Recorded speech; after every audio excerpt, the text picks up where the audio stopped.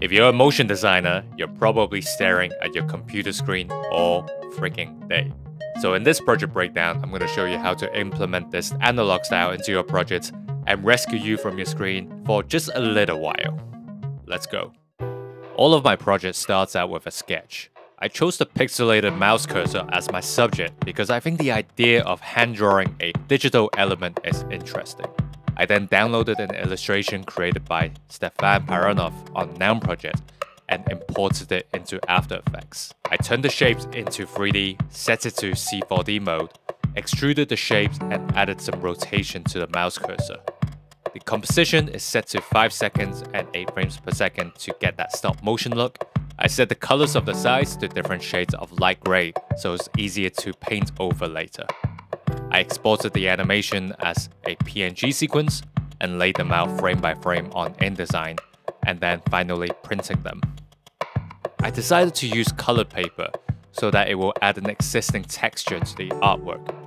After that is where all the fun begins. I first tried painting the whole frame in pastels, but quickly realized that it won't be accurate enough for the pixelated elements. So I took out some markers, and after some testing, I landed on using blue and green markers for the sides of the mouse cursor, leaving the middle alone as it already has an interesting texture from the print. Now it's time for factory mode. I put on some music and started to paint the rest of them. Despite my kitten's best effort to interrupt me, I managed to finish painting all the frames in about an hour's time. Once the paintings are done, we can now scan them.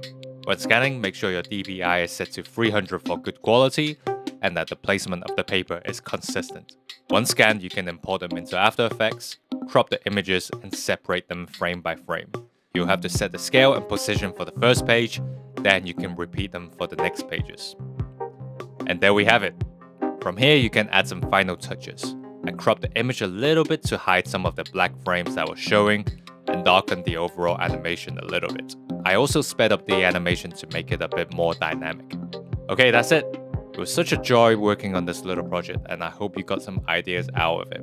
Let me know in the comments below if you plan to make any projects with this analog technique.